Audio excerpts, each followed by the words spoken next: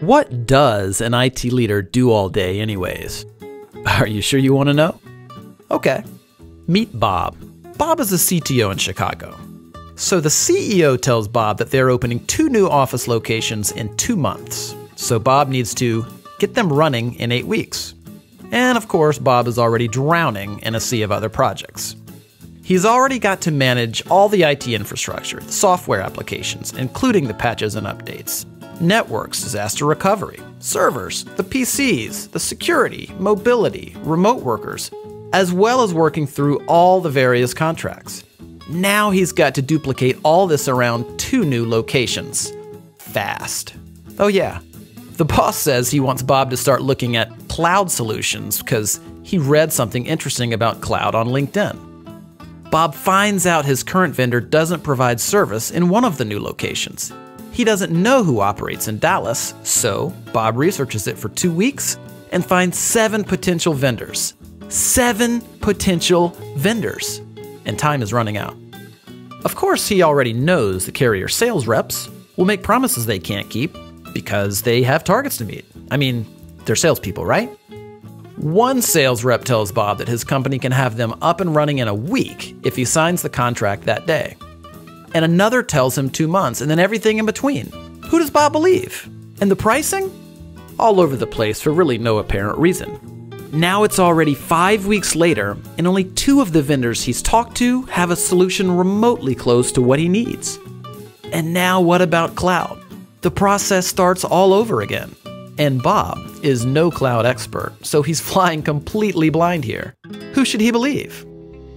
Then Bob talked to a supplier-agnostic, trusted technology advisor. They're a third-party neutral company that operates as a telecom and cloud solutions agency, like a consultant and a broker combined. But they're much better than that. I'll tell you about that in a second. You see, the right trusted technology advisor already knows the strengths and weaknesses of every carrier and supplier in the country. They know which suppliers can fit the needs of Bob's industry, his locations, and his company's unique systems and strategies.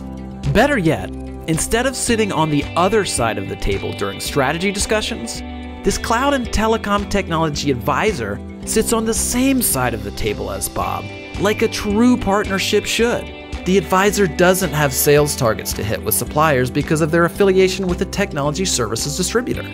They can choose from dozens or even hundreds of suppliers with no obligation or incentive to choose one, meaning Bob gets the best solution for his company, not for the salespersons. In short, the advisor cares less about selling Bob something and more about helping Bob find the right solution. When there's a problem, Bob calls his new vendor-neutral technology partner, not a customer service representative. Escalations get prioritized for Bob. Since the technology advisor is a business, not a job-hopping sales rep, they're investing in Bob and his company for decades. And Bob literally has one phone to call when problems arise. That's total accountability before, during, and after the implementation. But that's not even the best part. You see, whatever supplier and solution that Bob and his technology advisor decide on, his advisor will negotiate rates with the supplier that are the same or better than Bob would get by going direct. And get this, Bob doesn't have to pay the advisor anything for doing all of this work. Zero. The advisor partner gets paid by the supplier as if they would pay one of their own sales reps. Well, better actually.